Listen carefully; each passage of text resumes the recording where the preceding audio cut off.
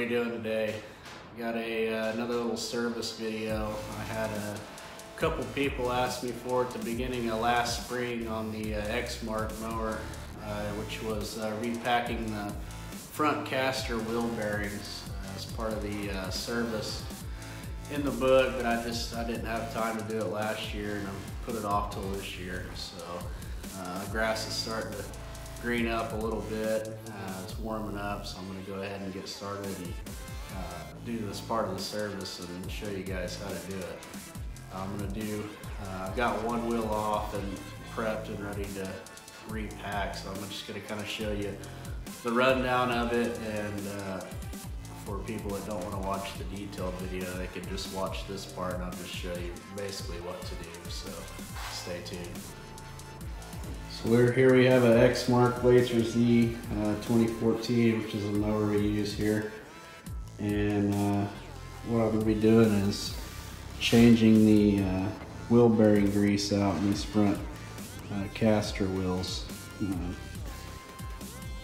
That prolong the life of your bearings and make them last a little bit longer. So what you want to start with is this bolt right here. Holds the basically the axle to hold the wheel in there. So as you can see on this side, you got the nut and then the bolt that goes all the way through, and a lock nut here. So that is a 3/4 inch nut, and you just basically loosen it, and you're going to want to jack your mower up a little bit to get the weight off the wheels, and then you'll just pull that out, and then essentially you'll be left with just the wheel like so. And as you can tell, I've got mine cleaned out, ready for new grease. But before that, you have a axle shaft.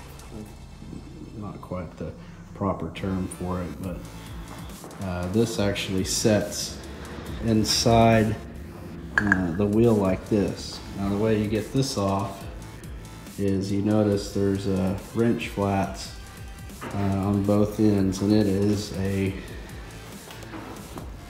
15/16 is what I used. And you'll put a wrench on one end and a wrench on the other end and just loosen it.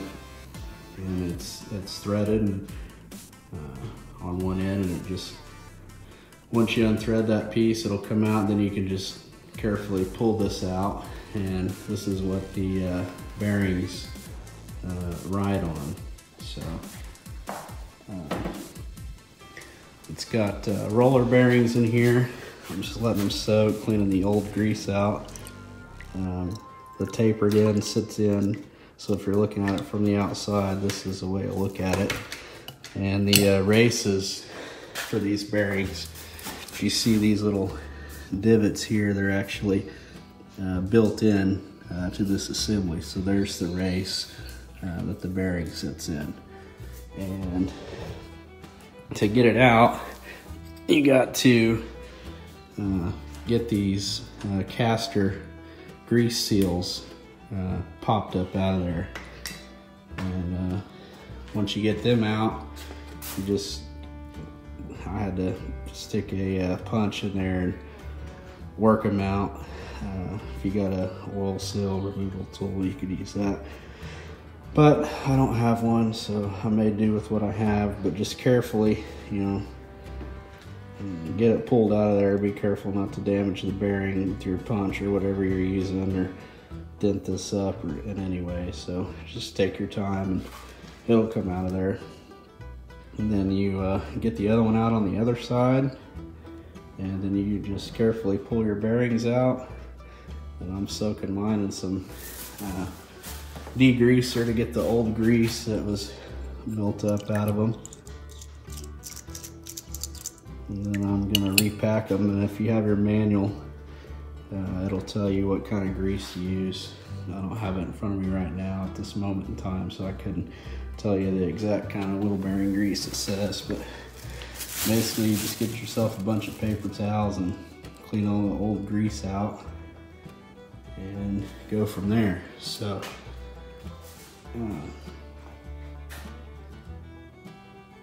anyway, I'll leave a link in the description to the part number for this. And also I forgot, there's 2 dust caps on each side of the wheel. I'll show you. They sit on there, you can see them like that, and the bolt goes through and they just simply come off. So make sure you clean them out too. I got my bearings all cleaned off, all the old grease cleaned out of them. Now we're gonna reinstall them and repack this wheel.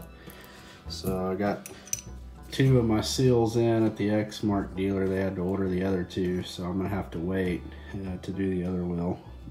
These go right here where the old ones came out. And the grease that the manual calls for is NLG1 grade 1 grease, but nobody around carries that grease around here, grade 1. All that everybody has around me locally is grade 2, so this is just gonna have to work. So now what I'm gonna do is I'm just gonna repack this like it was and put the bearings in, then drive the seals in.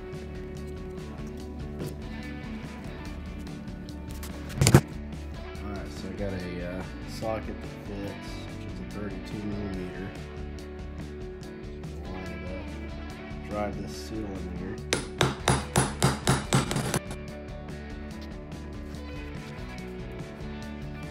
Alright, so now I got this side in, flip it over. I'm gonna pack the rest of it.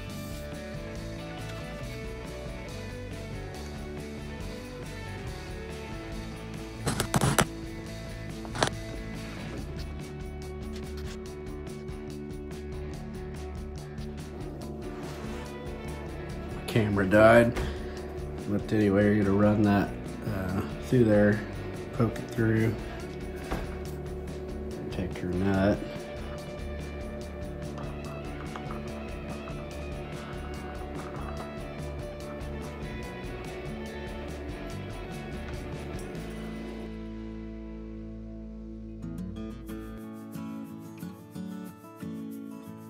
Once you get that little axle shaft in there and tightened up, be sure not to tighten it too tight. You don't want to get it super tight. What I just did is I tightened it down basically pretty much a little over hand tight, then backed it off just about 1/8 to 1/4 of a turn. Just make sure it rolls freely and doesn't feel like it's grinding or anything. And also when you're driving these oil seals, grease retaining seals in, make sure you don't drive them in too far.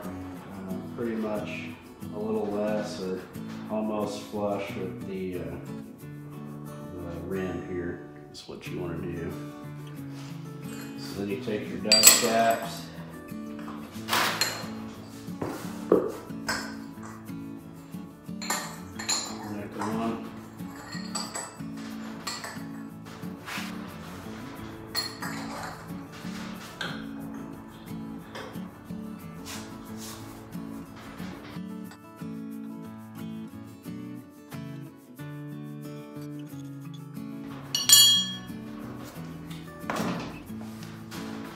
that's pretty much it.